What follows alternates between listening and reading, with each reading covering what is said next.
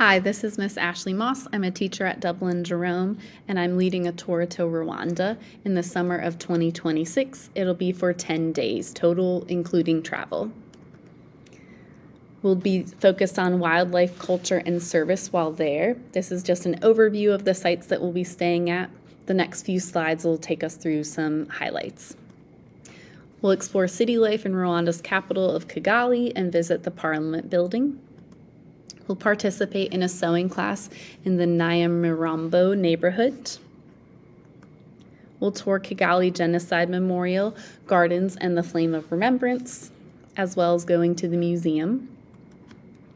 We'll get to travel to giraffes and complete service work with local artisans or local communities. This will be about 2 or 3 days, and students will get to earn service hours through their work.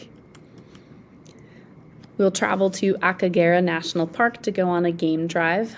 We'll get to do both a day game drive and a nocturnal safari. It's probably the most exciting thing on the trip besides the service work. We'll take a boat cruise of Lake Ihema, and then of course we'll get to enjoy all of the local foods. Again, this trip is in the summer of 2026, specifically in July. The tour enrollment and informational page is listed there. You can also just scan the QR code.